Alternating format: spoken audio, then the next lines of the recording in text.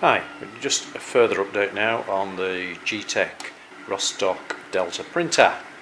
Yeah, finally got it all dialed in. It's running on ABS. We've run it on the second extruder as well, and it's doing quite a nice little job now.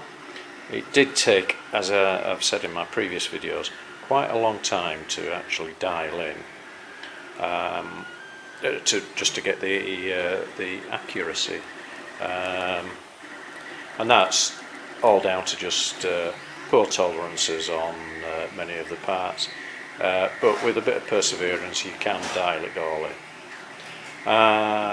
Areas that are still giving some concern, the bed levelling I've got working, but it doesn't always work. Keep getting an odd error, probe out of position.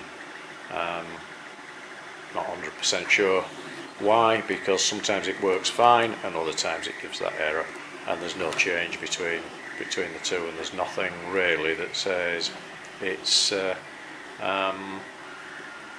why we should get that change.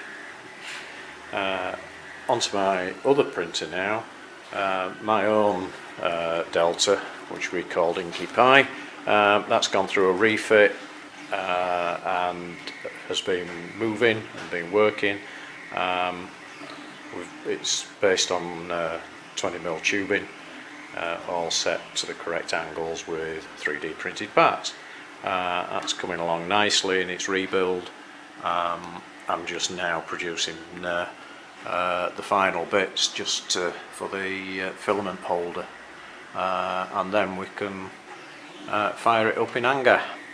It's gone through a dry run and it's worked perfectly, so it's now a case of getting these bits off here onto here, and we'll be away.